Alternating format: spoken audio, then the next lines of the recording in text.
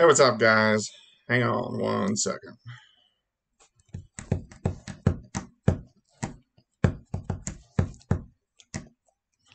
Let's see. Does this take? Ah, there we go.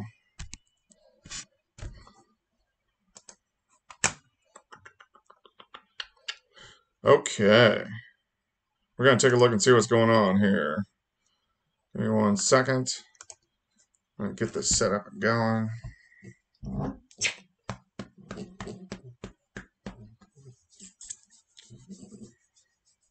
And we will look at these storms and see what's going on.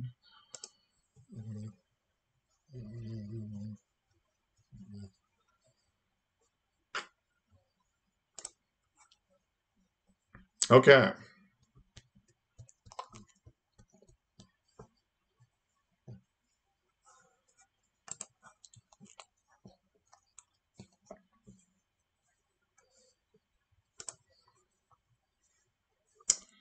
All right. Hang on. Okay, guys. Let's take a look and see what's going on. I got the big bow here. Bo's tired. Bo's real tired. But he decided we had to do a little bit of work. So let's take a look at these storms. Still have a severe thunderstorm watch. In effect on southeastern Kansas. These storms have been kind of pushing in over the past couple hours. So if you look outside, there's a lot of thunder. There's a lot of lightning across the region as we are getting storms. Dude, where are you going? You want to get down? Want to get down? I don't know where he's going.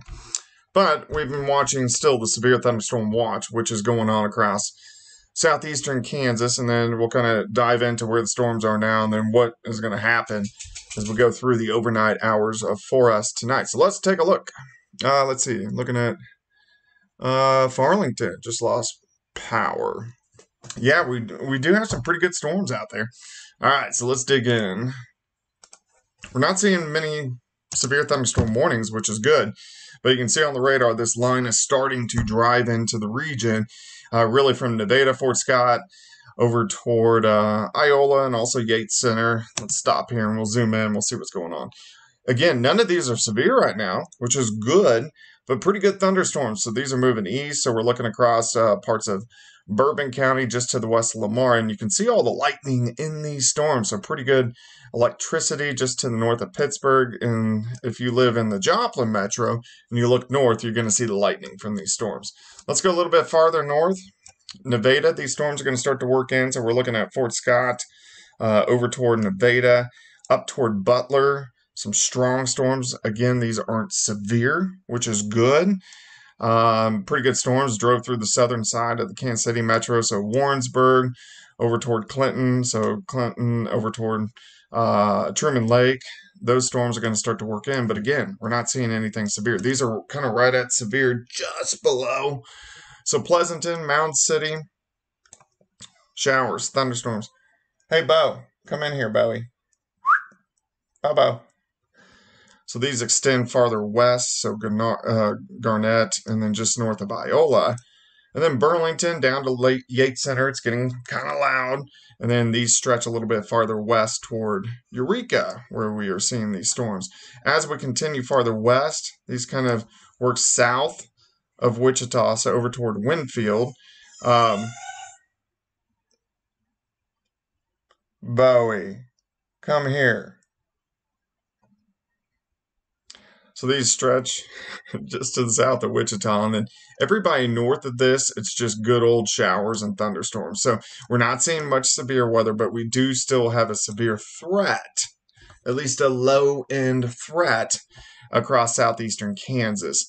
I'm not really that concerned. I kind of think these are going to continue to weaken a little bit as they continue to work in. They mainly slide north of Interstate 44.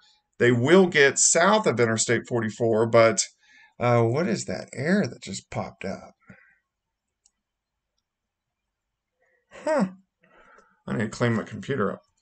And then these showers and thunderstorms, they'll be out of here by morning. So kind of to recap what's going on, yeah, we're all going to get storms, at least areas north of I-44. South of I-44, they're going to be very scattered. Do we have a severe threat? Sure. What is the severe threat? Hail and wind. Is it very high? Not really. But something I'm going to keep my eyes on. So I'm not going anywhere for a while. Let me glance through a few comments here. Let's see. We have Deborah from Web City. We got Tinker from Lamar. We got David. Let's see. David from Pittsburgh. Let's see what else we got here. Ty said south of Wichita looked kind of intense. Yeah, thankfully those have weakened. There was a warning just south of Wichita, and it just finished. Busy Mom 4KC, poor Bowie. Yeah, Bowie is a freaking Frenchie. And if you know anything about Frenchies, they have a massive attitude. So when Bowie gets mad at me, he screams and he yells loud, and it's pretty intense because he's got the worst life ever. You know, he's a dog.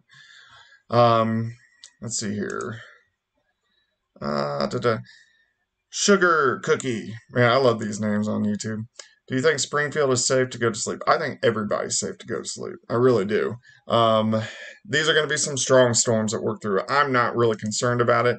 So I just want to kind of jump on, give a quick little update of what's going on, let you guys know I'm not going anywhere. I'm going to continue to watch these. If we get any few warnings, we'll pop back on. If we don't have to worry about that, then we don't have to worry about it. But I'm going to watch it for a little bit. But I just wanted to kind of let you guys know what was going on. It's late night. It's late night Wednesday morning. Let's see.